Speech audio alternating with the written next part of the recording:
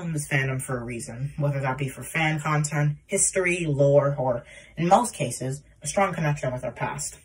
Something about this show stuck with us, and we have aspirations for what we want to do with our passion, from talented model makers to collectors of toys. Though some don't collect just to have a complete collection. Some just buy the things they're interested in. A lot of items which they wanted as a child. Now, I remember in my old 2011 yearbook, which I couldn't find for the video, unfortunately, I used to flip through those pages all the time, and while there were many items I wanted, there was one engine that I always desired, the Easter Rosie. I know it's a bit of a strange choice, but something about this item had me drawn to it. Of course, by the time I actually started buying stuff from eBay and Amazon, I mostly went for characters and rolling stock that I didn't have at that point, rather than going for variants. In fact, the only variants I actually remember buying was the Silver Collector's Pack. Funny story about that. Back when I had my toys downstairs, my dog actually chewed up the cab of my Golden Thomas.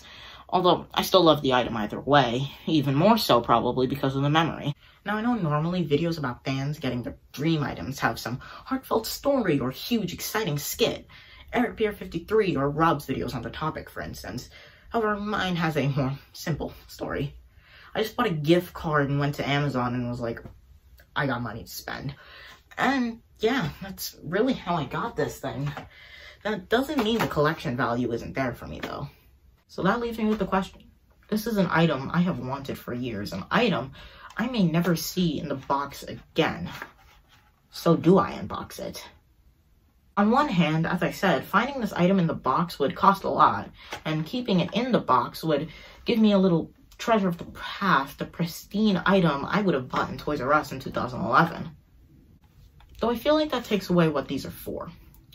While it's nice to have the fancy cardboard that you keep the toy in, it's still a toy, meant to be ripped open and played with.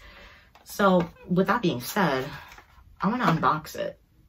So, with me getting a bunch of really cool gifts and getting an item that I've always wanted, I hope you have a happy holidays.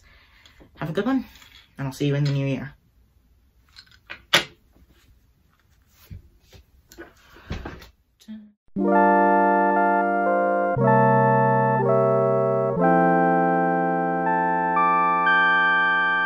Bye.